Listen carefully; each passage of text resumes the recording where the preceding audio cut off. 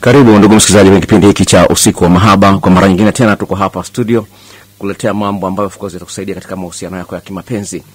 Na kama kawaida tunakuwepo na mada alafu na ngwe ya maswali na majibu. Na usiku wa leo ndugu msikilizaji nimekuletea mada inayosema jinsi mauaji yanavyokuja kwenye mahusiano ya kimapenzi.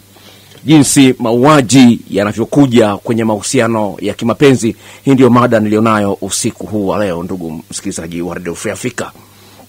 Kama umemfuatilia habari hivi karibuni umeona kuna watu ambao wameua wake zao, jambo ambalo of course linasikitisha sana. Na nimeona kuleta mada hii baada ya kuweka video kwenye channel yangu ya YouTube ambayo inasema yenye kichwa cha habari kinachosema kwamba usisubiri kuambiwa ondoka, utakufa. Ndio mada ambayo nimeweka kwenye channel yangu ya YouTube ambayo ina jina Paul Mwaipopo. Sasa baada ya kuona ndani ya muda mfupi tu watu wachache ambao wameshajisajili kwenye channel yangu wameanza kusoma, wengi wameanza kusoma, yani baada ya muda mfupi toka nimeweka hiyo kwenye YouTube hiyo video, naona ndani ya muda mfupi tu YouTube wananiambia kwamba watu zaidi ya 20 wameshaisoma ndani ya muda mfupi sana. Nikaona kwamba ni kitu ambacho watu wengi wangependa kufahamu jinsi gani ya kuweza kuepukana na hali kama hizo. Ningependa nianze na kesi za mbali sana za watu ambao walijikuta wameua au wamekufa kutokana na mahusiano ya kimapenzi. Nianze na kesi moja ambayo vile vile ilisikitisha sana. Kesi ya kwanza ni mama ambaye alikuwa ndani ya ndoa, ameteseka sana, akaona yuko katika hatari ya kufa, akaamua kutoroka na kurudi kwao. Amerudi kwao, amefika kule kwao, baada ya miezi kama 3 mwanamume akaja kubembeleza, yeye kagoma sitaki kurudi kwa huyu mwanaume. Wazazi wake wakamlazimisha aende, akaenda, lakini baada ya siku 2 yule mama alijiua, alikuta amejiua bafuni. Hiyo ni kesi ya kweli, imetokea mwaka jana. Sasa kuna kesi nyingi ambazo umeshasikia. Kuna kesi ambayo mwanafunzi wa chuo kikuu wa kiume ambaye alikuwa mlevi na mwanamke akaamua kumwacha kutokana na ulevi wake, akaamua kumuua. Kwa hiyo kuna kesi nyingi ulimwengu mzima za watu ambao wameuana kutokana na mahusiano ya kimapenzi. Na kwa mada hii ya leo ndugu msikilizaji, nataka nikuonyeshe jinsi gani kifo kinaweza kuwa kinakunyemelea lakini hujui kwamba kinakunyemelea.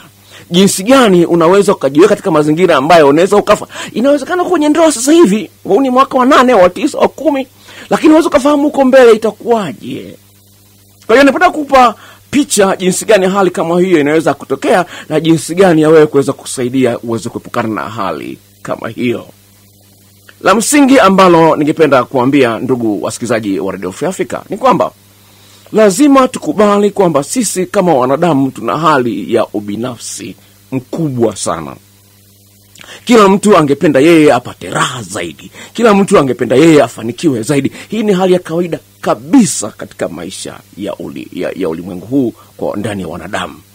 Sasa shida ni kwamba pale ambapo unaingia kwenye mahusiano ya kimapenzi, unakutana na mtu mwingine ambaye vile vile na yeye anajipendelea yeye mwenyewe zaidi. Na katika mazingira kama hayo, hali ya kuvutana haiendi mbali, haikwepeki. Sasa ni vizuri sana wewe ambaye unataka kuingia kwenye ndoa, au wewe ambaye uko ndani ya ndoa, lazima ufahamu unao wajibu mkubwa sana wa kuanza kujisoma wewe mwenyewe ili uweze kumsoma mtu mwingine. Na naomba nisikize kwa makini ndugu msikilizaji. Ni hivi, wewe mwenyewe ni mara ngapi kuna vitu ambavyo huvipendi lakini unavifanya? Kwa mfano kuna wavuta sigara, kuna walevi, kuna kutamani wanawake wengine au wanaume wengine, kuna mambo mengine, hasira, wivu wa kupita kiasi. Ni mambo ambayo wewe mwenyewe unakuta unayo lakini yanakushinda kuyatoa. Kwa hiyo lazima ufahamu kwamba na mwenzio nayo kuna mambo ambayo anayo ambayo yanamsumbua lakini anashindwa kuyashinda. Kwa hiyo lazima hawa watu wawili wasaidiane. Kwenye Biblia, kwenye kitabu cha Mhubiri kama sikosei sura ile ya 4, sikumbuke ni mstari wangapi, wanasema kwamba mtu mmoja hawezi kuishi maisha peke yake. Anasema kama vile mtu akianguka anahitaji mtu wa kumuinua, ndivyo ilivyo kwenye maisha. Anasema inakuwa ni vizuri sana watu wanapokuwa wawili, ina jambo la msingi sana. Lakini pamoja na hilo lote, Ni kwamba lazima watu wawili ambao wanaingia kwenye mahusiano ya kimapenzi watengeneze mkakati wa kusaidiana. Kumbuka katika maisha yangu ya kimahusiano ya kimapenzi nimekutana na challenges nyingi sana. Usione kwamba kwa sababu mimi ni daktari wa mahusiano ya kimapenzi sijakutana na changamoto ambazo zimeniumiza. Nimekutana nazo, na kutokana na changamoto ambazo zimeniumiza zinanipa mimi nafasi ya kuelewa moyo wa mwanadamu na hivyo kumsaidia mtu mwingine. Kuna baba mmoja ameniona kwenye TV yuko Misungwi, akaamua kuja kunitembelea ofisini. Baada ya kunisikiza kwa mara ya kwanza kwenye TV, akaja kuja kunitembelea ofisini kwangu, na mambo aliyoongea niliweza kumsaidia vizuri sana. Na kuna watu wengi ambao wamenisikiliza, wamefaidika na kipindi hiki. Lakini ninatoa, wewe mwenyewe utashuhudia kama ni msikilizaji wa muda mrefu wa kipindi hiki cha Radio Free Africa cha usiku wa mahaba, utashuhudia kwamba mara nyingine nimekuwa natoa mifano ya kwangu mwenyewe binafsi, na mimi mwenyewe binafsi ambayo nimekutana nayo katika maisha yangu ya kimapenzi.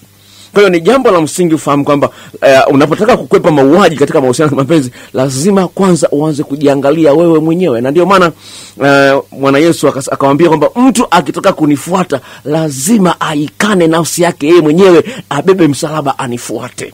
Kwa hiyo kigezo kikubwa cha wewe kuishi maisha ya furaha katika uhusiano wa kimapenzi ni jinsi gani wewe mwenyewe umejiandaa kuweza kuwa mpendaji mzuri. Sawa? Yaani wewe una uwezo wa kumpenda mtu mwingine. Shida iliyopo, umempenda mtu mwingine, lakini mtu mwingine kama vile anakuzuia usimpende au anakuumiza wakati wewe bado unampenda. Sasa hiyo ndio shida inayofikia watu, wanafikia hatua ya kufanya mauaji. Naomba unisikilize ndugu msikilizaji. Ni kwamba haiwezekani watu wawili tofauti wenye historia tofauti wakakubaliana katika kila jambo. Haiwezekani kabisa kwamba mtakubaliana katika kila eneo. Hilo jambo haliwezekani. Basi kutokana na ukweli huo, ndugu msikilizaji, ni muhimu sana kwamba upo umuhimu wa kusaidiana, kuelewana. Yaani uweze kumuelewa mwenzio kwa nini anasema anachokisema, kwa nini anafanya anachokifanya, na kumsaidia abadilike, aweze kuwa mtu mzuri kwako. Kama nilivyozungumza mwanzoni, ni kwamba hali ya mtu kufikia hatua ya kumuua mtu mwingine, mke wake au mume wake, ni kwamba inakuja polepole, inanyemelea. Kwa hiyo haiwezi katokea ghafla, ni kwamba inaanza kukua taratibu mpaka mtu anafikia anaona kwamba kumuua huyu mtu ni sahihi. Au inaweza sio kwamba amepanga kumuua, lakini wanapigana mpaka mwingine anakufa. Jambo ambalo of course watu wanaona kwamba ni mauaji, lakini ni kwamba walianza kwa kupigana kwanza. Kwa hiyo migogoro yoyote unayoiona kwenye uhusiano wako inaweza kufikia hatua mkapigana mpaka mmoja akamuua mwenzie. Kwa hiyo lazima ufahamu, mgonjwa anaendelea naye yaweza kufa. Sawa? Mgonjwa ndio ana uwezekano wa kufa, ndio maana anatumia dawa. Kwa hiyo unapoona kuna migogoro, maana uwezekano wa kuuana upo. Ndio hilo ni jambo lazima uliangalie kwa makini. Naomba unisikilize kwa makini ndugu msikilizaji. Naongea kwa sababu nafahamu kuna maumivu mengi kwenye mahusiano ya kimapenzi. Sio kitu tunaongea lightly juu tu. Ni kwamba nafahamu kuna maumivu makali kwa watu wengi ambao wako ndani ya ndoa, na napenda niwasaidie watu kuepukana na maumivu kama hayo. Watu wengi sana wanaona kwamba migogoro katika mahusiano kama tishio, kwa kuwa mahusiano mengi yamekufa baada ya migogoro. Mbaya zaidi ni pale watu wanaposhindwa kuongezea penzi, na taratibu penzi hilo likapungua hadi kafikia watu wanachukiana. Unaposikia kwamba kuna mtu amemtesa mwenzie au ameachana na mpenzi wake na nini, ni kwamba kuna hali hiyo ambayo imeanza kukua ndani yao, lakini hawajui jinsi gani ya kuiondoa. Kila mmoja anatarajia kuishi maisha ya furaha na anapenda kuishi maisha yaliyojaa furaha. Basi lazima iwepo jitihada ya mawasiliano ya jinsi mtu anaweza kumwelezea mtu kwa nini nimefanya ninachokifanya, kwa nini hiki ni hivi. Kwa hiyo lazima kuwepo na uhuru wa kuhoji. Unapokuwa kwenye uhusiano wa kimapenzi alafu unajikuta huna uhuru wa kuuliza maswali, una uhuru wa kuhoji maswali, ni jambo baya sana. Moja kati ya nyimbo ambazo nimeziimba na kuziweka kwenye channel yangu ya YouTube, nimezungumzia juu ya mwanaume mchepukaji ambaye anachelewa kurudi nyumbani alafu hataki kuulizwa maswali. Hataki kuuliza maswali kabisa. Sasa hiyo ni hali ambayo iko kwenye ndoa nyingi sana, na hasa sana wanaume. Sawa, wapo wanawake wa babe, lakini vile vile wanaoongoza ni wanaume. Kwa hiyo ili uweze kuepuka hatua ambayo inaweza kufikia mahali watu mkapigana mpaka mkauana, ni kwamba lazima yawepo mawasiliano mazuri kati yenu. Yaani una uhuru wa kuhoji, una uhuru wa kuuliza, na ukasikilizwa kwa amani. Kama hali kama hiyo haipo, tambua kwamba uko kwenye uhusiano wa hatari sana. Kwa nini? Ni kwamba huyu mwenzio ambaye hataki kuulizwa maswali, ni kwamba anakuona wewe kama mzigo, kama mtu wa hatari kwa furaha yake. Yani ni kwamba unapouliza maswali, yani unataka kumzuia asifanye mambo yeye ambayo anayaona kwamba yanamletea faida, yanamletea furaha. Kwa hiyo anakuona ni mtu wa hatari. Kwa hiyo atakudhibiti kwa kukupiga, au akupiga kuue bila kutarajia. Hiyo inawezekana. Kwa hiyo lazima ufahamu kwamba ni jambo la hatari. Lakini baya zaidi ambalo watu wengi hawalielewi, pale unapokalia kimya jambo halali ambalo ungependa liondoke. Yani una uhalali wowote. Kwa mfano, mumeo ni mzinzi na ameweka password ya Kichina kwenye simu yake. Unafahamu kwamba ni mzinzi, lakini umekalia kimya na uhusiano unaendelea. Mmoja hapa ni mzinzi, uhusiano unaendelea. Ni kwamba ndani ya moyo wako penzi kwa huyu mtu linaisha. Utafanya naye mapenzi lakini huna hisia naye. Utafanya naye mapenzi lakini huna yani unajilazimisha tu. Nasema najitoa tu kwa ajili yake. Usifikirie kwamba mwenzio hajui kinachoendelea ndani ya moyo wako, kwamba unajitoa tu ili mradi. Anajua. Sasa anajua kwamba huyu tu anatoa tu basi, ananipa tu basi, ananipa shingo upande. Anajua hicho. Sasa kwenye akili yake anaona wewe umpendi, unamchukia. Kwenye akili yake unasomeka kama adui. Naomba usikize. Akili ina rekodi kwamba huyu ni adui, japokuwa mnaishi pamoja. Lakini kwa sababu hujampa katika kiwango kile ambacho anahitaji, akili yake inavyokusoma wewe ni kama adui. Sasa shida ni hii. Ni kwamba kwa kadiri hali hiyo inavyojirudia, ile hali ya wewe kusomeka kama adui katika akili ya mwenzio inaongezeka ukubwa. Ni kama vile tone la maji linadondoka moja, linadondoka la pili, linadondoka la tatu, mpaka ndoo inajaa na kufurika na kumwagika. Ni tone dogo, lakini kwa kadiri linavyoendelea kudondoka siku hadi siku, ndivyo kadiri inavyoendelea kuongezea ukubwa wa hali ile, na huyu mtu anakuona wewe ufai, anakuona kama adui, anakuona kama mtu hatari. Mnaingia kwenye eneo la ugomvi. Jambo hilo linatisha sana. Sasa mtaalamu mmoja ambaye amefanya utafiti, of course ili nimeweka kwenye video moja ambayo of course nimeweka kwenye YouTube channel yangu, anaitwa John Gottman. Amefanya utafiti ndani ya wanandoa kwa miaka 16. Na amekuwa ananukuliwa na wataalamu wengi wa sayansi ya mapenzi. John Gottman anasema hivi: watu wenye ndoa au uhusiano ambao utadumu katika furaha ni watu ambao wamedhamiria kuwa na kiwango kikubwa cha furaha katika uhusiano wao. Naomba nirudie maneno hayo tafadhali.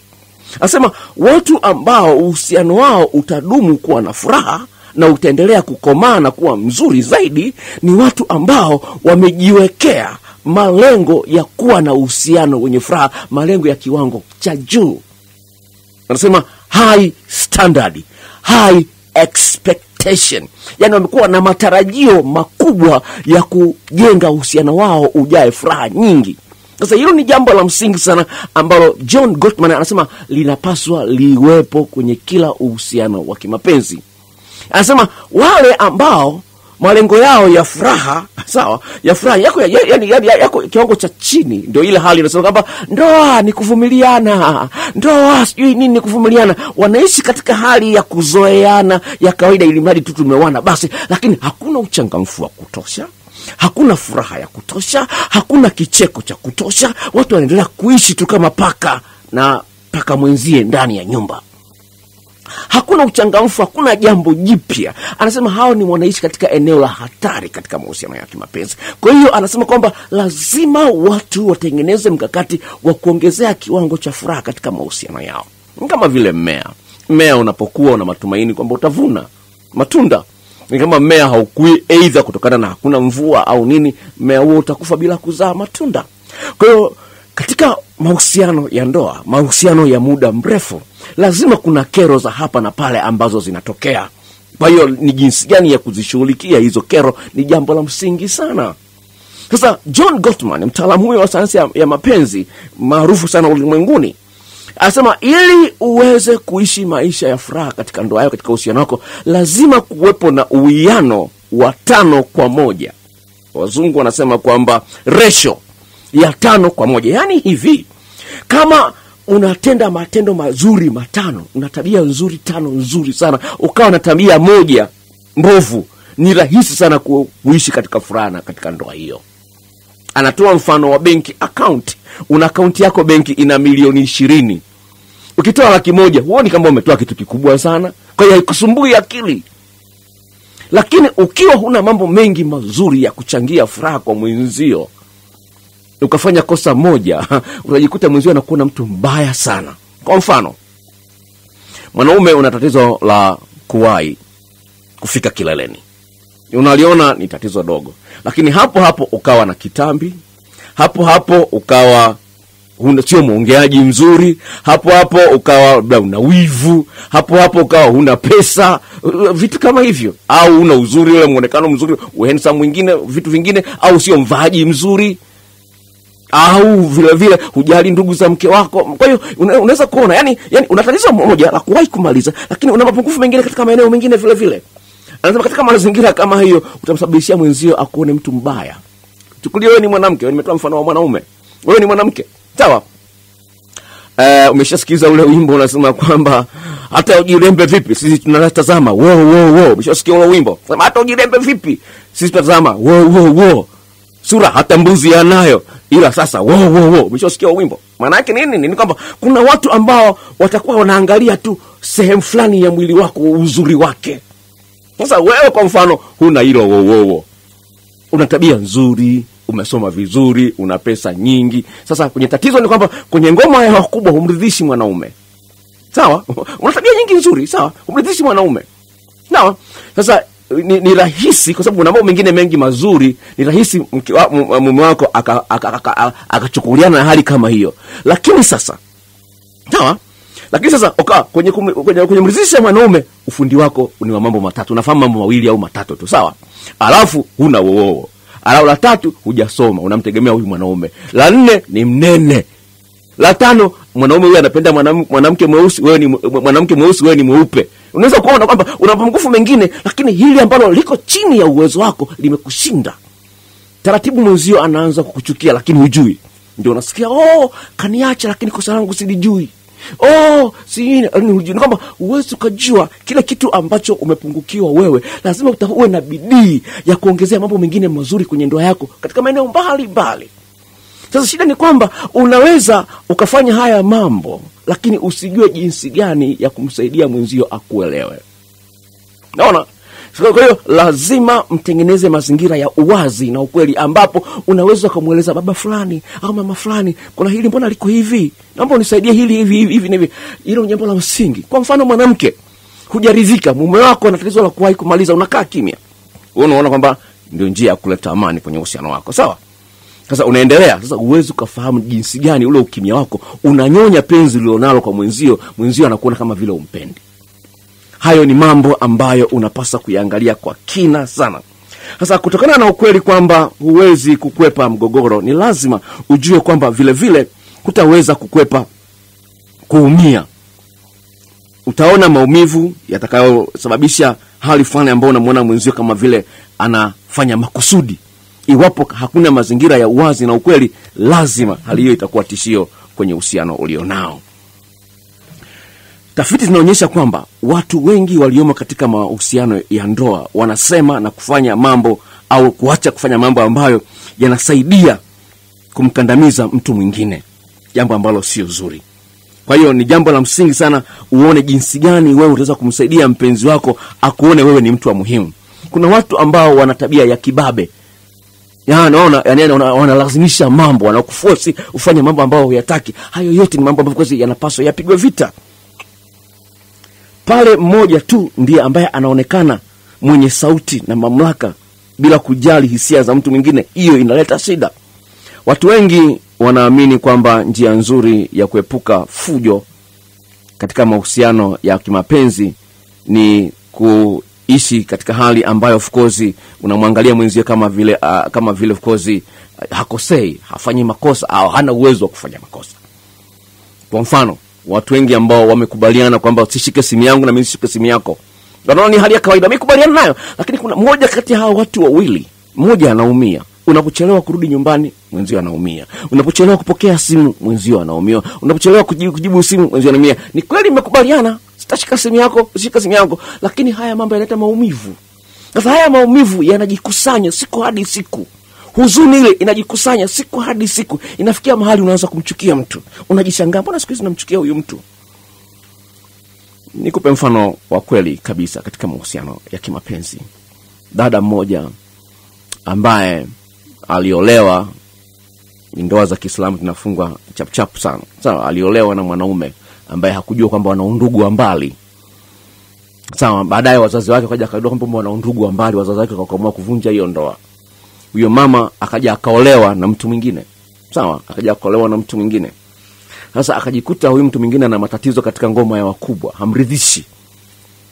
Unaona, sasa akaanza kumchukia huyu mwanamke, huyu mwanaume, lakini kumwacha anaona tena itakuwa aibu. Kule nimeacha tena na hapa niache, lakini anaishi anamchukia huyu. Anasema yani akiwa mbali nakuwa na hamnaye kweli, yani kuonana naye, kuongea naye na nani, lakini akifika na ikuwa tunamchukia, tena sijielewi. Unaweza kuona hali kama hiyo. Sasa inaweza kafikia hatua kama hiyo, mtu anampa sumu. Unaweza kuona yani ni kwamba unachukiwa lakini hujui kwamba mtu anakuchukia. Sasa ni hali ambayo ni hatari sana. Kwa hiyo napenda kuambia wasikilizaji, naona muda wa mada unaisha, lakini napenda nikwambie wasikilizaji wetu, kuna kitu kwenye saikolojia kinachoitwa passive aggressive behavior. Passive aggressive behavior. Yaani mtu ana uchungu lakini hakuonyeshi ile uchungu ule. Lakini utaona either amenuna au anaongea kwa mkato au hataki tu kuongea na wewe, au hakusaidii kama alikuwa anakusaidia zamani. Hakuambii kosa lako, hakuambii kwa nini anafanya hivyo, lakini badilika unayaona, lakini hujui ni kwa nini. Alikuwa anakupa hela zamani nyingi, siku hizi hakupi hela. Kwa hiyo hiyo inaitwa passive aggressive behavior. Yaani ni vitu ambavyo vinakuumiza, ni vya kikatili, lakini uwezo kavielewa ukiangalia juu mpaka uingie ndani ndio unaona. Sasa hali kama hizo lazima zipigwe vita. Kwa kumalizia, ni muhimu sana ili uweze kuepuka migogoro na uchungu na hasira katika mahusiano yako ya kimapenzi, uanze kujiuliza wewe mwenyewe, hivi kweli ninajua maana ya mapenzi? Hivi kweli ninajua thamani ya mapenzi? Kwa nini nimesema hivi? Ni kwamba unapojua maana na thamani ya mapenzi, utaona kwamba japokuwa mpenzi wako ana madhaifu, ana makosa, utatafuta bidii ya kuweza kumsaidia mpenzi wako abadilike. Yes, kubadilika mtu hawezi kubadilika ghafla. Cha msingi ni kwamba nitafute mbinu gani nimsaidie mwenzangu abadilike ili anipende kwa kiwango cha juu sana. Napenda nikwambie ndugu msikilizaji, ni kwamba katika ndoa yangu, sawa, mimi nimesoma, mke wangu hajasoma. Mke wangu ni darasa la 7. Sawa? Sawa, hata watu wengine wanashangaa imekwaje nimeoa darasa la 7. Sawa? Hata yeye mwenyewe anajishangaa kwa nini nimemoa yeye. Sawa? Na ninampenda kupita maelezo. Na yeye mwenyewe anajua, na marafiki zake wanamwambia, unajua mume wako anakupenda sana. Sawa? Lakini sio kwamba hakuna makosa ambayo nayaona kwa mke wangu, nayaona, lakini kuna njia za kuweza kumsaidia katika maeneo mbalimbali. Nitamwonyesha mapenzi yangu yote, kwa sababu unapomwonyesha mtu mapenzi yako yote na kweli anaona, unayatoa kwa moyo wako wote, sio shingo upande. Unampa huyu mtu maswali kwenye akili yake, kama ana akili timamu, unampa maswali aanze kujibadilisha katika maeneo mbalimbali. Kwa mfano mimi, labda kwa mfano namalizia. Kwa mfano, na tabia asubuhi ninapoondoka kwenda kazini lazima nimkumbatie mke wangu na kumbusu. Naporudi kutoka kazini lazima nimkumbatie na kumbusu. Yaani nikitishia fungua tu mlango wa gari, mke wangu yuko pale anataka kupokea mizigo ambayo iko ndani ya gari, nitambusu kwanza. Hivi ni kitu ambacho siku moja ipaswa nimwambie hivyo wewe. Kwa nini siku zote lazima mimi ndio ni kwanza kukubusu au kukumbatia? Kwa nini? Unaona kwamba unafanya kitu kizuri ili unapomuuliza mtu, unapomhoji mtu kweli yeye mwenyewe lakini kweli hapa nimekosea. Kwa hiyo lazima utafute njia gani za kumsaidia mwenzio akusikilize, akuelewe na afanye mabadiliko halali. Tunaingia kwenye ungo ya maswali, ndugu msikilizaji. Nimeongea mengi sana kwa sababu unajua kuna watu wengi ambao wanaumia katika mahusiano ya kimapenzi, na nimeongea kidogo kwa ukali kidogo kwa sababu kwa kweli liko ndani ya moyo wangu. Inanisikitisha sana kuona watu ambao wanaumizana katika mahusiano ya kimapenzi. Tunaingia kwenye ungo ya maswali. Tafadhali sana zingatia, mimi ni daktari wa mapenzi, najibu maswali ya kimahusiano ya kimapenzi peke yake. Kwa hiyo kama unauma tumbo, sijui mguu, wapelekee watu wengine. Kwa wale wasikilizaji wa muda mrefu utatambua kwamba vipindi vilivyopita vilikuwa ni marudio, na nilikuwa nimesafiri, kwa hiyo ndio maana vilikuwa vya marudio kwa wale wasikilizaji wa muda mrefu. Kwa hiyo hii ni mada mpya, nimekuja, nimesharudi kutoka likizo ambayo nilikuwa nimeenda, nimerudi. Sasa maswali ambayo nitakuwa nitayajibu ni maswali ambayo of course yalikuwa yamebakia kwenye kipindi kwenye vipindi vile vya marudio, nimeandika kwenye karatasi na ambayo ningependa niyasome. Kwa wale wasikilizaji wetu wapya, tafadhali sana zingatia, nitatoa namba yangu ya simu, unaweza kutuma swali lako. Kama nikimaliza haya maswali naweza nikalijibu swali lako, lakini naona muda si kama utatosha. Tuma swali lako, jielezee. Kama wewe ni mwanamke, namba yako sijui. Kama wewe ni mwanamke, sema ni mwanamke, umri wako na uhusiano wako na muda gani. Kama wewe ni mwanamke, sema ni mwanamke. Kama wewe ni mwanaume, sema ni mwanaume na umri wako ni miaka mingapi na uhusiano wako na muda gani. Itanisaidia mimi kuelewa. Lakini lingine vile vile, elezea vizuri swali lako. Kwa sababu gani? Ninapokuwa najibu swali lako, kwa sababu kuna maswali mengine ambayo sitayajibu. Kwa hiyo mwingine atapata jibu lake kutokana na swali lako wewe. Kwa hiyo elezea vizuri swali lako ili niweze kulijibu vizuri zaidi na kuweza kuwasaidia watu wengi katika mahusiano yao ya kimapenzi. Kwa hiyo tuma swali lako kwenye namba isave namba. Hii namba ni ya kwangu mimi, sio ya hapa studio. 0754 03 99 94. Tuma swali lako, liandike vizuri kwenye namba hiyo 0754 03 99 94. Nitarudia 0754 03 99 94. Tupate burudani, alafu tutaweza kujibu maswali ambayo kama nilivyokuambia nilikuwa nao nimeshayaandika ya vipindi ambavyo vile vya marudio. Kuna wasikilizaji wapya ambao wameleta maswali yao. Kwa hiyo Rebecca atatupatia burudani kidogo, alafu tutaingia burudani fupi. Tafadhali Rebecca, burudani fupi kwa sababu wengine wataanza kusinzia. Naomba burudani fupi, alafu wasikilizaji waanze kusikiliza maswali ambayo of course yataweza kuwasaidia katika kujenga mahusiano yao. Okay, nianze na swali hili hapa. Dr. Mimi naitwa Godfrey, niko Dar es Salaam, umri wangu miaka 26. Kuna binti nimempenda sana na huu ni mwaka wa 6 katika uhusiano wetu. Zamani alikuwa ananilalamikia kwamba siweki picha zake FB, yani Facebook.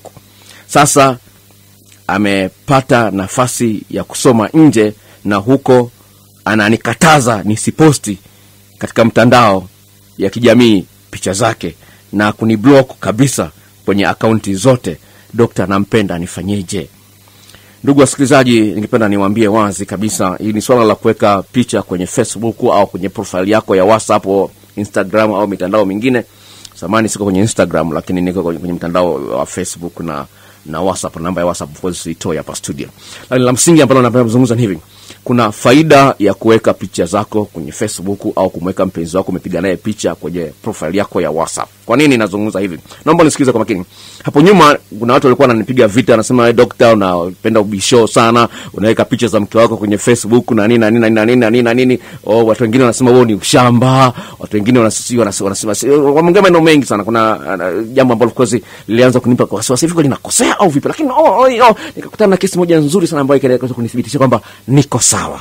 La kwanza ni hivi, naomba nikupe story hii. Ni story ya kweli kabisa. Ni kaka ambaye ana mke wake amemoa, mke mzuri kabisa na wana mtoto mmoja. Na sasa huyu mama akawa amekuta message za kimapenzi kwenye simu ya mume wake. Sawa? Alikuwa amekuta message kwenye simu ya kimapenzi ya mume wake. Akachat na wale wakina dada, akaongea nao wakina dada mpaka akawalika nyumbani, wakaja. Wale wakina dada akamwambia, bwana, mumeo ametuambia hana mke, mume wake ni kijana. Sawa, na hivi leo dada ni kijana, ana umri miaka 20. Sawa, kijana ana umri miaka 20, mume wake sifahamu ana umri gani, lakini bado ni kijana. Akasema mume wako ametuambia kwamba yeye hana mke wala hana mtoto. Akasema mkitaka kudhibitisha hivyo, angalieni kwenye FB kama nimeweka picha ya mtoto au nimeweka picha ya mke wangu. Niangalieni akaunti yangu yako hapa jina, nitafuteni. Kwa hiyo wale wakina dada wakamtafuta, akaona kwa kwenye FB hajaweka mwanamke, hajaweka mtoto. Kwa hiyo wakaamini maneno yake kwamba hana mtoto. Sasa Godfrey, ninachokuambia ni hivi, mpenzi wako amepata mpenzi mwingine ambaye anampenda kuliko wewe na ana malengo naye. Kwa hiyo anakukataza wewe usiweke picha zake na wewe kwenye FB, kwa sababu yule akija akiziona kwa bahati mbaya, hata uhusiano ule ambao anauthamini utakufa na hata kiufe. Kwa hiyo Godfrey, ningependa nikwambie kwamba ukubali hasara. Ni kwamba hapo ndio ujue kwamba umeachwa. Sasa katika mazingira kama hayo ufanyeje Godfrey au Mapenzi, watu wengine ambao wananisikiliza? Katika mazingira kama hayo, kata mawasiliano na huyu mtu, alafu mwambie siwezi kuendeleza uhusiano huu mpaka umenipa sababu nitakazozielewa kwa nini unanikataza nisiweke picha yako kwenye profile yangu ya WhatsApp au kwenye picha zako kwenye account yangu ya FB, Facebook. Kwa hiyo katika mazingira lazima uwe mkali, kwa sababu hiyo ni dalili ya mtu ambaye anakusaliti. Sasa kwa nini uendelee kusalitiwa? Kwa hiyo lazima uwe mkali, uonyeshe kwamba no, mimi unamweleza ukweli. Ndio maana nazungumza sera ya uwazi na ukweli katika mahusiano ya kimapenzi, jambo la msingi sana. Mweleza ukweli kwamba maneno yako ya kusema nisiweke picha FB au kwenye WhatsApp profile yangu, akili yangu imetafsiri kwamba una mpenzi mwingine ambaye hutaki atambue kwamba una mahusiano na mimi, na ndio maana nimeamua kuvunja uhusiano huu. Kwa hiyo akisema sio kweli, sio, naambia kama sio kweli basi niruhusu niendelee kuweka picha zako. Kama sio kweli, kama hilo hutaki na mimi nisilistaki. Kwa hiyo lazima ueleze kweli, mimi ninachoamini ni kwamba sawa, ninachoamini ni kwamba una mpenzi mwingine mpya. Sasa usiniambie kwamba ni uongo au wivu wako, mimi sikubaliani na hilo. Kwa hiyo lazima uzungumze kilicho moyoni mwako. Ni sawa sawa na mpenzi wako ana tabia, unampigia simu hapokei kwa wakati. Unapokuwa mkali kwake, anasema wewe una wivu sijui nani, namwambia bwana, unaposhindwa kupokea simu, mimi ninachoamini umekumbatiwa na mwanaume mwingine. Unaposhindwa kupokea simu yangu, ninachoamini ni kwamba kuna mwanamke mwingine amekukumbatia, ndio maana unashindwa kupokea simu yangu. Ndio tunacho. Kwa mueleze ukweli wa moyo wako. Huwezi ukawa na penzi la kweli kama uelezi ukweli uliomo moyoni mwako. Hiyo cha msingi, lazima uwe mwazi na uwe mkali. Ni kweli inauma kuachana na mtu kama huyo. Inauma kumpoteza mtu ambaye umekuwa na mahusiano naye miaka 6-7. Inauma, lakini ukweli ni kwamba huyu ni mwanadamu, ana uhuru wa kuchagua. Huyu ni mwanadamu, anaweza akaamua kukuacha akaenda kwa mtu mwingine. Kwa hiyo lazima ukubaliane na ukweli kwamba bwana, huyu mtu ana uhuru wake, ameamua kuniacha, na mimi ngoja achane naye, nitafute mtu mwingine. Usije ukauliwa bure kwa kungangania mtu ambaye hakupendi. Usijipendekeze kwa mtu ambaye hakupendi. Mwachie uhuru wake, nenda. Nimekutana na kesi nyingi za mtu ambaye ameachana na mtu, alafu yule mtu ambaye alifanya vituko anataka kurudi kwa huyu mtu ambaye alimwacha. Mtu dada mmoja kanipigia message, anasema tumetukanana matusi mabaya sana. Anasema tumeachana vibaya sana, lakini sasa huu ni mwaka wa 3 nataka nirudi, yule kaka nataka anirudie. Unaweza kuona anasema tumetukanana vibaya sana, lakini nataka turudi. Unaweza kuona jinsi gani yale mazuri ambayo umemfanyia mtu inafikia mahali anaanza kufikiria, anakumbuka. Kwa hiyo naomba Godfrey ukubali maumivu kwamba uko ndoko kuachwa huko. Niingie kwenye swali lingine. Sema daktari, mimi ni mke. Tatizo daktari, mimi nina mke. Tatizo lake ni kwamba anagawa fedha zetu kwa ndugu zake bila kunishirikisha. Nifanyeje? Ningependa kuambia ndugu yangu ni kwamba ni jambo la msingi sana, of course, uwe mkali katika hilo eneo, na especially hapo wewe ndio unayetengeneza hizo fedha. Kwa sababu hili ni jasho lako na una mipango ya kuendeleza familia yako, wewe na mke wako na watoto. Sasa yeye anapogawa pesa kwa ndugu zake ili aonekane yeye ni mzuri, ni mwema kwa ndugu zake, wakati wewe unahangaika unataka kujenga nyumba ya ghorofa, yeye ameridhika na nyumba ya vyumba viwili, hilo ni jambo la hatari sana. Au cha msingi katika mazingira hayo, kuwa mkali. Kwa maana mengine ni kwamba unaweza ukaamua kabisa usiwe unampa pesa katika kiasi ambacho akitoa yeye ndiye anaumia. Kwa hiyo lazima uwe mkali na uonyeshe kwamba hutaki hilo liendelee. Kama anataka kuwasaidia ndugu zake, lazima akuambie na ufahamu hiyo shida ni nini. Kuna watu ambao wakiona ndugu ana hela, basi wanaona kwamba pale pa kwenda kuzoa tu, hawataki kufanya kazi, hawataki kuhangaika. Hilo jambo sio zuri, lazima lipigwe vita. Niingie swali lingine. Dr. King of Love, mimi naitwa Alphonse na umri wa miaka 24. Mpenzi wangu hajawahi kunihitaji katika ngoma ya wakubwa. Utanisaidiaje? Ndugu yangu, kwa umri wa miaka 24, hujazungumza uhusiano wako na muda gani, lakini ningependa kuambia ni hivi, naomba wanaume wote nisikilize. Katika tendo la ndoa, tafiti zinaonyesha kwamba kati ya 50% hadi 67 ya wanawake huwa hawaridhiki na tendo la ndoa ambalo wanafanya na waume zao na wapenzi wao wa muda mrefu. Sasa hiyo ni idadi kubwa sana. Mwanamke ambaye haridhiki tendo la ndoa anaona mchezo huo kama ni kero kwake. Mwanamke mmoja akaniambia, "Dokta, ni kama vile tu mtu ananichafua tu." Hilo jambo ambalo sio zuri. Nikupe mfano kutoka katika maisha yangu mimi mwenyewe. Kuna baada ya kufiwa na mke wangu, nilikutana na dada mmoja ambaye alikuwa ni mzuri kweli. Sawa. Dada mmoja wa Kichaga. Mimi nilikuwa na miaka 49, yeye alikuwa na umri miaka 28. Tukaanza mahusiano. Sawa, tumeanza mahusiano na baada kama miezi miwili akaniambia, "Dokta," akaniambia, "Paul, hivi inakuaje kwenye yule mpenzi wangu wa kwanza mpaka yeye anihitaji ndio mimi naenda. Lakini kwako mimi ndo nakuhitaji." Yaani yeye ndio ana hamu na mimi. Unaweza kuona hii story ni ya kweli, sawa? Ni story ya kweli. Kwa hiyo na sio kesi moja, sawa? Nachozungumza hivi ni kwamba lazima umpe mtu sababu ya yeye kuona kwamba anayo haja ya kupata ule utamu ambao unampatia. Hivyo basi, kama una tatizo la kuwahi kumaliza, sawa, yani ndani ya dakika 5 umeshamaliza, hiyo inakuwa ni kero kwa mwanamke. Lazima uipataje. Kuna tiba ambayo inaweza kukusaidia, tiba ambayo mabadiliko yake utayaona kati ya siku 7 hadi 10. Lakini dawa nitumie kwa muda wa wiki 3 ili kufanya hiyo tiba ni ya kudumu kwa maisha yako yote. Kwa hiyo naomba tuwasiliane kusaidia kwa dawa kwa tatizo hilo. Lingine ambalo linaweza kuchangia hali kama hiyo vile vile ni kwamba uwezo wako wa kumwandaa mwanamke kabla ya wewe kupanda jukwani ni mdogo, yani maarifa yako. Mwanamke ana maeneo ambayo yana miisho mingi ya mishipa ya fahamu. Kuna maeneo 14 katika mwili wa mwanamke ambayo yana miisho mingi ya mishipa ya fahamu. Kwa mfano, ukimtekenya mtu kwenye unyayo wa mguu, anapata hisia fulani. Ukimtekenya mtu mwingine kwenye mbavu, kuna hisia fulani. Kwa hiyo kuna maeneo fulani yanapaswa yasuguliwe, yaguswe, yabonyezwe au yapapaswe kwa mtindo fulani, kwa style fulani, kwa muda fulani. Sasa yale maeneo hayo 14 ni maeneo ambayo yanamsaidia mwanamke asogee kileleni. Kwa hiyo mwanaume anapopanda jukwani, ndani ya muda mfupi tu mwanamke anakuwa amefika kileleni. Sasa kama utaalamu huo huna, vile vile inaweza kuwa kero. La tatu ambalo la msingi unafaa vile unapenda kuliangalia, iwapo kama una kiumbe kidogo. Unapokuwa na kiumbe kidogo ni kwamba utagusa maeneo machache yenye miisho ya mishipa ya fahamu katika viungo vya uzazi vya mwanamke. Kwa hiyo utashinda kusugua maeneo ambayo of course yangemletea mwanamke raha ya kiwango cha juu sana. Sasa kama hayo yote yako sawa, kama hayo yote yako sawa, basi nakuja kwenye upande wa pili wa mwanamke. Kama mwanamke huyo amekeketwa, huenda hali hiyo hawezi kasikia raha, anahitaji utaalamu special. Mwanamke aliyekeketwa anahitaji ufundi tofauti na mwanamke ambaye hajakeketwa. Hilo la kwanza. La pili, muulize huyu mwanamke. Kuna wanawake ambao wamekuwa na tabia za kujichua, wakiogopa wanaume wasishirikiane tendo la ndoa, wamekuwa na tabia za kujichua. Mwanamke ambaye amejichua vile vile atapata shida kufurahia tendo la ndoa. Kwa hiyo anahitaji tiba ya kumsaidia kubadilisha hiyo hali. Kwa hiyo angalia hayo of course ili tuweze kusaidiana. Namba yangu ya simu ndio ambayo of course umetumia message. Kwa hiyo naomba tuwasiliane niweze kusaidia kurekebisha hali kama hiyo.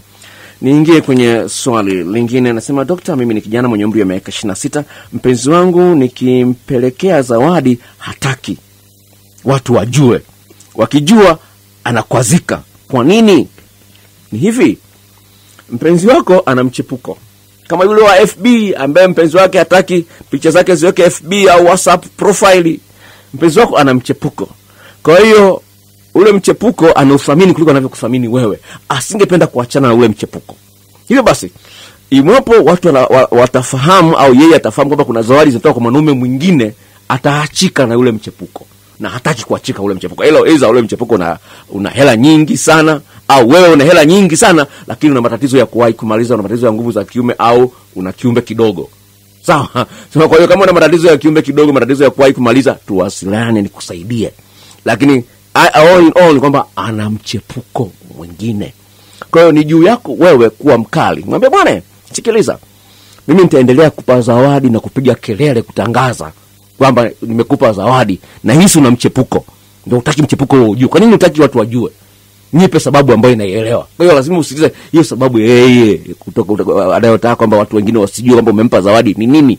Kama uielewe hiyo zawadi, tambua ana mchepuko na kabiliana nao mchepuko kama utaki kumpoteza huyo binti. Okay, ningia kwenye swali lingine. Dokta, mimi nilimnunulia mchumba wangu saa. Cha kushangaza, hiyo saa kampa mwanaume mwingine. Nilipomuuliza, anadai huyo kaka aliomba aiangalie kisha akakataa kumrudishia. Nimueleweje? Afadhali hili swali limekwenda sambamba na ile lingine.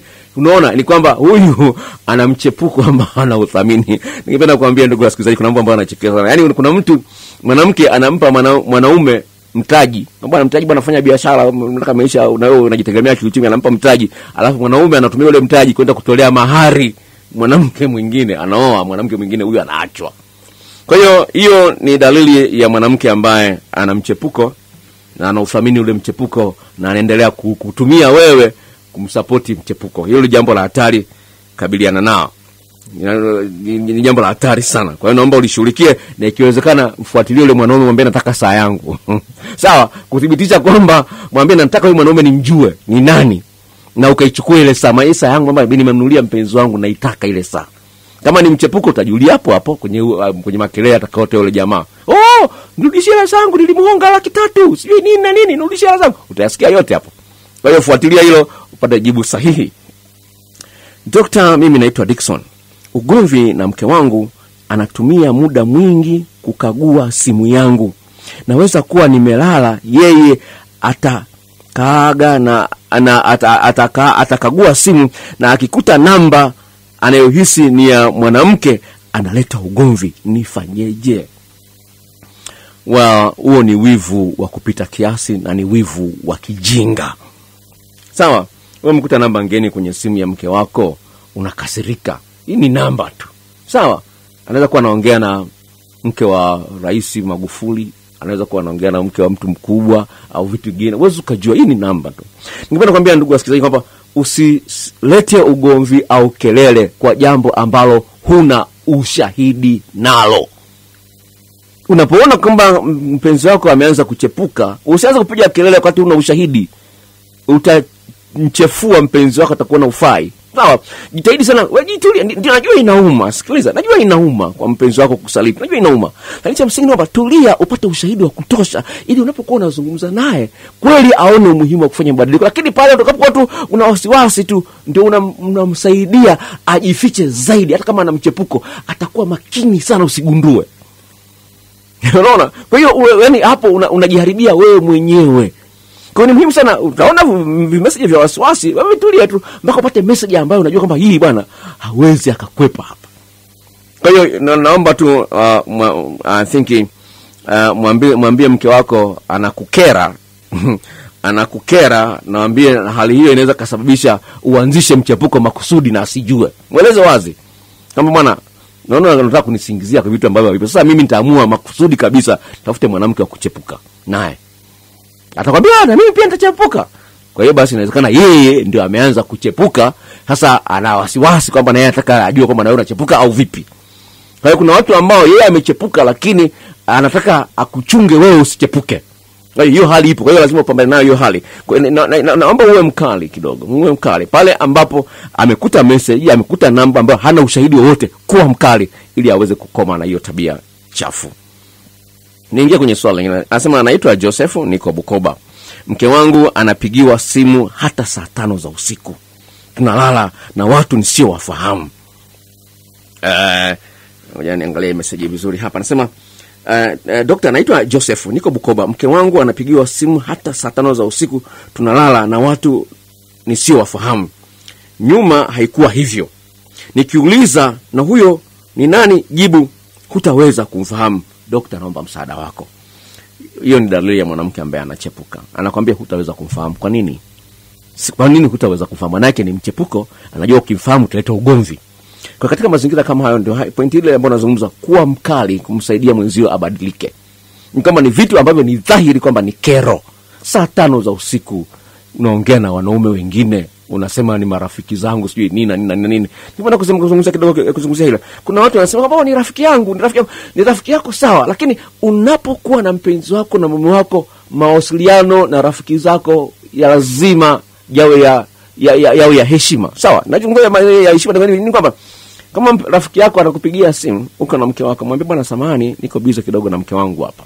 Samahani niko busy na mpenzi wangu. Mweleze samahani siwezi kuongea na muda mrefu, niko na mpenzi wangu. Kwa hiyo unamtangazia yule kwamba bwana samahani kuna mtu special huku, nampa muda wangu, maisha yangu yote yako kwa mikononi mwa huyu mtu. Kwa hiyo ukiona mpenzi wako anakuambia tu marafiki lakini hawatangazii wale watu kwamba bwana mimi na mume wangu, niko na mume wangu bwana, niko na mambo haya mengine tuongea baadaye. Lazima sio wanasema niko busy. Aseme niko busy, niko na mke wangu. Atamke atangazie yule mtu kwamba bwana tafadhali sana usinizoezoe sana, na mume nampenda sana. Sawa? Lazima atoe matangazo na kinyume kwa nini nazungumza hivi? Kuna watu ambao wanasema ni rafiki kumbe ni wapenzi. Kwa hiyo lazima umfundishe mpenzi wako jinsi gani ya kulinda uhusiano wenu. Jinsi gani ya yeye kulinda hisia zako asikuumize. Wewe ukiwa umefika nyumbani uko na mpenzi wako, mpe kipaumbele mpenzi wako, mpe kipaumbele mke wako. Kwa hiyo hakuna sababu ya wewe kuendelea kuchati na marafiki zako wakati uko na mpenzi wako. Ni kosa la jinai. Napenda niwaambie wasikilizaji wetu, ni kosa la jinai. Unachati na marafiki zako wakati mpenzi wako yuko hapa, badala ya kuongea na mpenzi wako unachati na marafiki zako. Ni kosa la jinai. Ukiona mpenzi wa design hiyo, anza kupiga vita hiyo tabia. Haifai kabisa. Niingie kwenye swali lingine. Anasema Dr. Kwa jina mimi naitwa M kutoka Njombe. Umri wangu miaka 25, nimeolewa na watoto 2. Sina hisia za kimahaba na mume wangu, yani akinigusa napata hasira hadi natamani awe mwanamke mwingine. Asante sana dada yangu kutokea kule Njombe, kwa jina lako mliweka M pale. Napenda nikwambie dada yangu ni Njombe, dada yangu kutokea Njombe, la msingi ambao ni kwamba kwa sehemu kubwa kwa muda mrefu umekuwa hufurahii tendo la ndoa. Na unapokuwa hufurahii tendo la ndoa, unaona kama vile mtu anakutumia, ni jambo ambalo linaleta shida kwenye uhusiano wako. Kikubwa ambacho nakiona, kuna maeneo yafuatayo ambayo unapaswa yaangalie. Ukiwa na mwanaume ambaye hakujali, hana muda wa kuongea na wewe, hana muda wa kukaa na wewe, hakupi zawadi, hakununulii nguo, vitu kama hivyo, hajali ndugu zako, vitu kama hivyo, automatically hata kama mwanaume ana uwezo mzuri sana wa kusaidia ufike kileleni, ufurahie tendo la ndoa, hormones, vichocheo katika mwili wako vina shut down, vinafungwa, haviwezi vikatoka na hutafurahia tendo la ndoa. Sawa? Kwa hiyo angalia eneo hilo la uhusiano wako. Nimekusha kutana na kesi za wanawake ambao waume zao wana uwezo wa kuridhisha, lakini wana madhaifu fulani ya hasira au wivu au kutokujali mahitaji ya mwanamke. Hilo inaweza kuwa, lakini lingine kubwa ambalo naliona kwa kesi yako ni ile pale ambapo kwa sehemu kubwa umekuwa ufurahi tendo la ndoa. Kwa hiyo angalia kama mume wako ana tatizo la kuwahi kumaliza, au anakuandaa lakini hana ufundi wa kutosha kuandaa, au anao ufundi lakini anakuandaa kwa muda mfupi. Ningependa kuambia wanaume wenzangu, mwanamke anahitaji maandalizi kabla ya wewe kupanda jukwani, maandalizi yasiyopungua muda wa dakika 14. Ili kumsogeza mwanamke kufika kileleni, lazima umwandae kwa muda usiyopungua dakika 14. Kama nilivyozungumza pale mwanzoni kwamba mwanamke ana maeneo 14 katika mwili wake, ambayo maeneo hayo yana miisho mingi ya mishipa ya fahamu. Maeneo haya yanahitaji kupapaswa, kuguswa, mengine kulambwa, mengine kuminywa, mengine kupuliziwa. Kwa hiyo usipofahamu vitu gani vya kufanya katika maeneo hayo, mwanamke hawezi kufurahia tendo la ndoa. Lazima uonyeshe unauthamini mwili wa mwanamke na sio tendo la ndoa hilo peke yake. Hilo ni jambo la msingi ambalo wanaume wenzangu ambao mnapaswa mlifanyie kazi. Kwa hiyo kama hufahamu maeneo hayo ni yapi, kana una namba ya WhatsApp, nitakutumia hilo jarida lenye maeneo hayo ya 14 na jinsi gani ya kufanya vitu gani ufanyeje katika kila eneo la mwili huo wa mwanamke. Kwa hiyo kama una simu ya WhatsApp, naweza nikakurushia hilo jarida kwa njia ya WhatsApp kwa gharama ndogo sana ya shilingi 5,000 tu. Sawa? Ni jarida ambalo litakupa maelekezo katika kila eneo unafanya nini. Kwa hiyo kama una simu ya WhatsApp, usiniambie kwa simu au nitumie kwenye message. Siwezi kutumia kwenye message. Ni mengi. Ni page kama 4 hivi. Sawa? Kwa ni mengi. Kwa hiyo siwezi kukuandikia kwenye message. Kwa hiyo usiniombe nikutumie kwenye message au unasema nikupigie simu nielezee nikusomee. Hilo siwezi. Niko busy kupita maelezo. Sawa? Kwa hiyo naomba kama ni hivyo wewe ni mwanaume unajifahamu ufahamu maeneo hayo, naomba kama na simu ya WhatsApp nitakutumia kwa njia ya WhatsApp. Namba yangu ya WhatsApp voice itoe hapa studio. Kwa hiyo utakuwa na privilege, utakuwa na bahati ya kupata namba yangu nyingine kwa style hiyo. Kwa hiyo naomba tuwasiliane. Kile lingine ambalo linatokea vile vile inaweza kusababisha hali kama hiyo. Wanawake wengi hawafahamu jinsi ya kumwandaa mwanaume. Unapokuwa mwanamke umekaa tu unasubiri raha, unasubiri utamu, mwili wako kama vile unaota kutu, unapata ubaridi wa aina fulani. Sasa ule ubaridi unasababisha vile vichocheo visichomoke, visitoke kwa wingi. Nakumbuka dada mmoja alikuja usini kwangu akasema mume wangu ananiambia mimi na mwili baridi. Kwa nini? Nikamwambia unajua mtu akikimbia, kwa mfano mtu akikimbia mwili wako unapata joto na mpaka unatoka na jasho. Kwa lazima mwanamke ufahamu vitu gani vya kumfanyia mwanaume wakati wa kucheza ngoma ya wakubwa. Mwanaume ana maeneo 11 katika mwili wake ambayo yana miisho mingi ya mishipa fahamu. Lazima mwanamke na yeye vile vile awe na uwezo kuweza kumsaidia mwanaume afurahie tendo la ndoa. Kwa hiyo lazima ufahamu wewe kama mwanamke na wewe uwe na vitu vya kumfanyia mwanamke. Unapokuwa unafanya vile vitu unajisikia raha, mwili wako unaanza kufunguka na vichocheo vinaanza kumiminika katika mfumo wa damu na unaanza kupata raha. Sawa? Labda mfano mzuri ambao unaweza kuelewa, kuna mahali fulani unajisikia umechoka na nini, lakini akaja mtu mwingine mkaanza kuongea, wewe uchovu kapotea. Au ulikuwa unajisikia umechoka na nini, lakini baada ya kutembea au baada ya kukutana na watu fulani au umetembea unajikuta mwili wako unajisikia vizuri. Kuna kipindi unajisikia yani sijisikii kuamka kabisa, unajisikia lakini unaamka, lakini baadaye unajisikia tu vizuri kabisa. Kwa hiyo lazima ziwepo njia fulani za kutibua hisia na vichocheo katika mwili wako ili uweze kujisikia raha katika eneo hilo la ngoma ya wakubwa. Niingie kwenye swala lingine, anasema King of Love Dr. Nelson, pole na majukumu na kazi hii ngumu ya kusaidia wanadamu wenzio. Mimi naitwa Petro, umri wangu miaka 26, tunapendana na tumepanga kufunga ndoa mwakani. Tatizo lake ni uvaaji wake. Anavaa kanga moja kwenda sokoni au dukani. Dokta, naomba unisaidie. Ni kweli hali hiyo of course inaleta tamaa kwa wanaume wengine na anaoingiza wanaume wengine majaribuni. Kwa kuvaa kanga moja maumbile yake yanaonekana kwa kina, na hata kama ana makalio makubwa kidogo vile vile anapotembea yanaleta msisimko kwa wanaume. Ni jambo ambalo of course ni sio zuri. Lakini ninachokiona ni kwamba mwenzio amekataa hilo jambo, umemwambia na amekataa, na I think inahitaji kuongea na huyo mwanamke. Kwa hiyo namba yangu ambayo umetuma message nipigie simu. Kwa kuna gharama ya kuongea na mimi kwa njia simu shilingi 2000. Kwa hiyo usiongee kama radio unapotoka hapa studio. Kwa hiyo nipigie simu, niongee na yeye, niongee na wewe, niweze kumsaidia kuelewa jinsi gani hiyo inaathiri wewe, inakuathiri wewe. Hata mimi mwenyewe nisingependa hali kama hiyo initokee kwa mke wangu. Yes, angevaa suruali na nini, hata kama akivaa kimini sio mbaya sana, lakini cha msingi ni kwamba lazima ufahamu kuna mazingira fulani ambayo kwa unapokuwa umevaa nguo fulani ni nzuri. Yaani unapokuwa na mwenzio umevaa kimini, umevaa nguo za kichokozi, unatembea umeenda outing, ni jambo zuri. Lakini unapokuwa uko peke yako kidogo, napenda nikwambie ndugu msikilizaji, inaweza kuwa ni hali tata kidogo na inapaswa ipigwe vile. Kwa hiyo naomba Petro nipigie simu niweze kuongea na mke wako kubadilisha hali hiyo. Ni King of Love. Mimi ni binti mwenye umri wa miaka 24. Sijawahi kupenda mwanaume kwa dhati. Huwa naishia kutamani vitu alivyo navyo. Dokta, hapa nina tatizo gani? Asante dadangu kwa kuzungumza ukweli kwamba yeye kupenda mwanaume hamna, yeye anapenda tu vitu alivyo navyo. Hii inasababishwa na mambo makuu yafuatayo. La kwanza, iwapo umekuwa kwenye familia ambapo kuwa na vitu vizuri, kuwa na vitu vya bei mbaya ni kitu cha fahari sana, imeingia kwenye akili yako na kusababisha kwamba kuona kwamba furaha ya maisha yako ni kuwa na vitu vya bei mbaya, simu ya bei mbaya, kwenda saluni, kuweka nywele za bei mbaya, whatever it is. Kwa hiyo hii inatokana na malezi uliolelewa. Au inawezekana umelelewa katika mazingira ambayo ni ya kimaskini sana, kiasi ambacho ulipoanza mahusiano wanaume ambao walikutana nao kwa sehemu kubwa hawajui jinsi ya kukupenda, wanajua jinsi ya kukupa pesa. Yaani kuna wanaume wengi ambao wanapata wepesi kumpa mwanamke pesa kuliko kumpenda. Kwa mfano kumshika mkono mke wako unapotembea barabarani. Wanaume wengi hawawezi. Kumkumbatia mke wako unapoondoka asubuhi kwenda kazini au unaporudi kwenda kazini, wanaume wengi hawawezi hivyo. Mmekaa sebuleni mnaangalia TV, at least kumpapasa mke wako kama utani tu, hawawezi. kumbusu mke wako katika mazingira ambayo sio ya kitandani, hawawezi. Kwa hiyo kuna mambo mengi ambayo kumkumbuka kwa zawadi za hapa na pale mke wako hawawezi. Kwa hiyo lakini kuna hali kama hiyo. Napenda nikwambie kwamba utaweza kumpenda mtu pale anapokupa mapenzi. Nikupe mfano wa kweli. Baada ya kufiwa na mke wangu, nilikutana na dada mwenye umri wa miaka 32, 33, alikuwa ni mwanafunzi wa chuo cha SUA. Tukaanzisha, yeye alikuwa ndoa yake ilikuwa imekufa, sawa?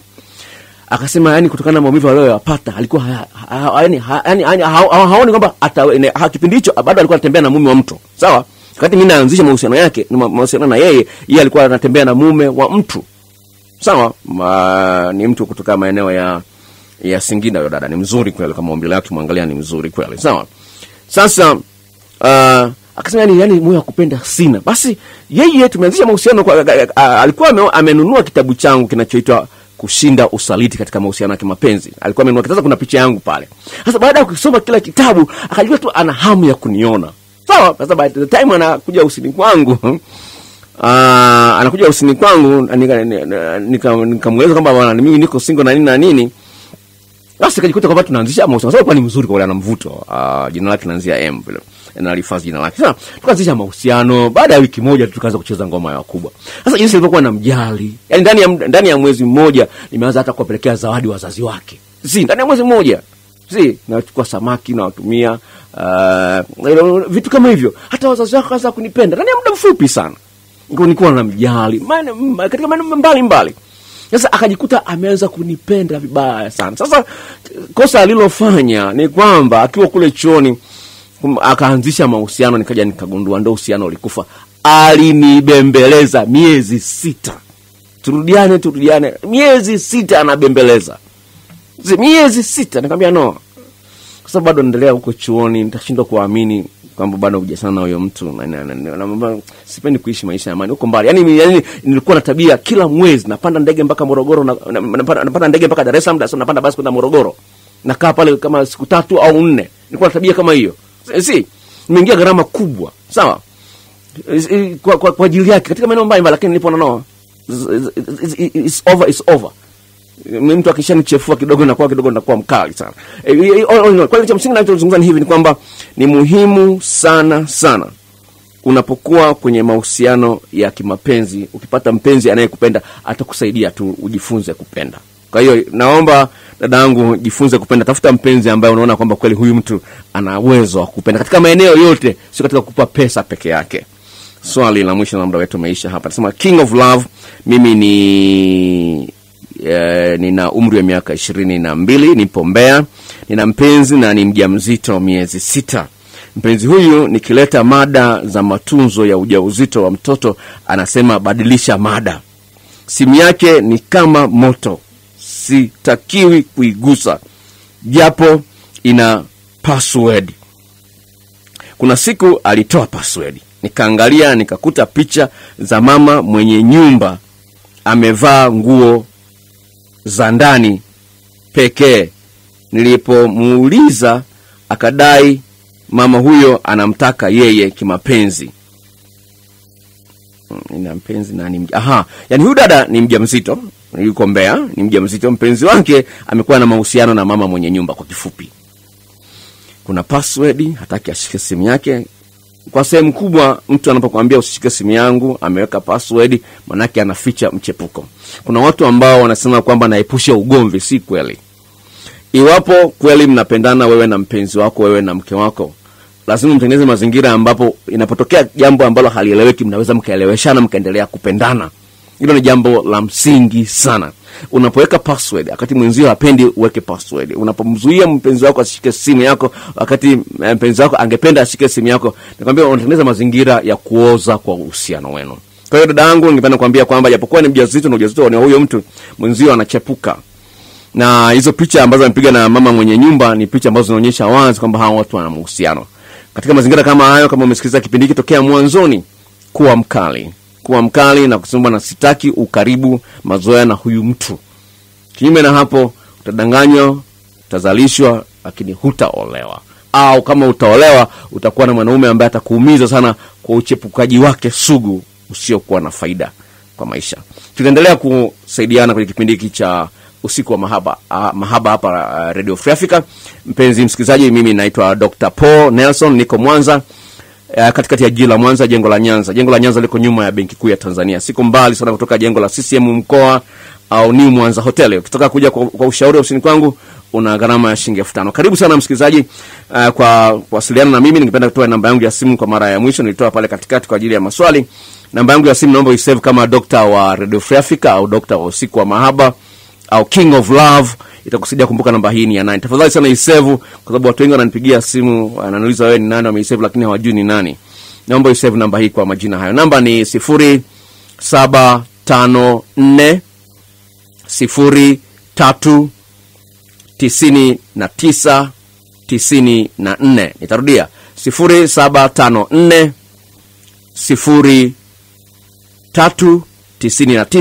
039994.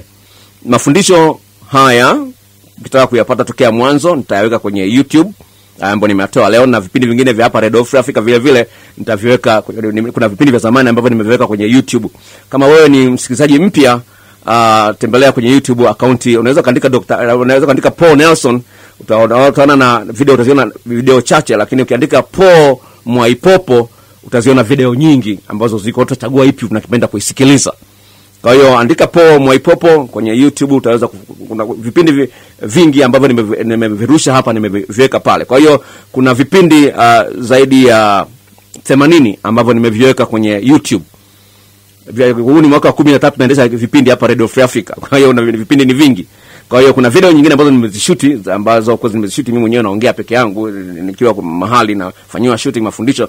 Kwa mfano sifa za mchumba, sifa za mpenzi halisi, dalili za mpenzi asiyokuwa mwaminifu, hizo nimezishuti mimi mwenyewe. Lakini vipindi ambavyo nimevirusha hapa nimeviweka vile kwenye YouTube. Tembelea kwa channel hiyo ya Paul Mwaipopo, utanikuta hapo. Mungu akubariki ndugu msikilizaji, endelea kusikiliza Radio Free Africa. Mungu ibariki Radio Free Africa, nikutakie usiku mwema mpaka wiki ijayo. Kwa herini.